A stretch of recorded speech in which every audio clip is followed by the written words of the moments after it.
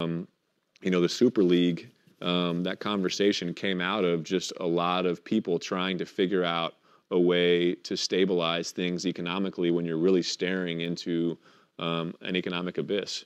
And you know, you're on the hook for certain contractual obligations. You're trying to figure out a way to honor those obligations, but get through your short-term cash that you have to figure out a way to make payroll, and you're missing a huge chunk of your revenue.